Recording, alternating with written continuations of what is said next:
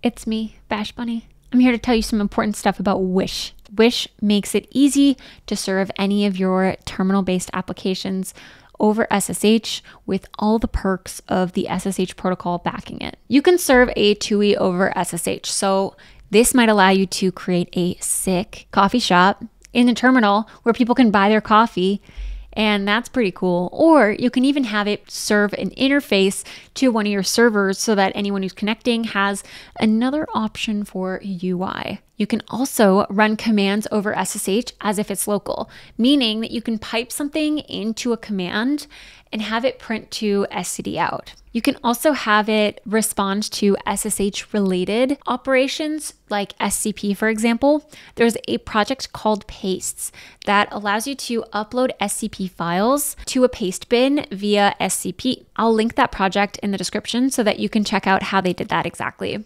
Another cool thing that cannot be overstated is that you can now play solitaire in your terminal. No, I'm just kidding.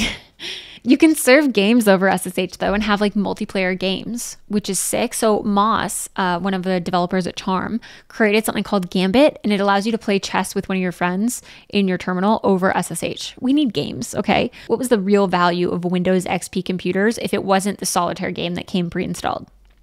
I don't know. There's some other perks too of serving something over SSH. Of course, there's the convenience of when you roll out an update, making sure that all your users are on that new version. Not a concern. Update it on the server and then your users are forced to comply with the changes, okay? It's also convenient that you don't have to install the app locally. Very similar to the convenience of a web application in that regard. Another really cool thing is because we're using the SSH protocol, we get all of the fun little bits that come along with it. Namely authentication with SSH keys, which means that it's pretty anonymous. You don't need an email address. You don't need to upload your government issued ID to make sure that you are who you say you are. You are just an SSH key in the wild. And as an administrator, you can define the authentication to happen on a per key basis. We might be serving different data based on different keys that are connecting. Another nice thing is that authentication isn't even necessary. When it's needed,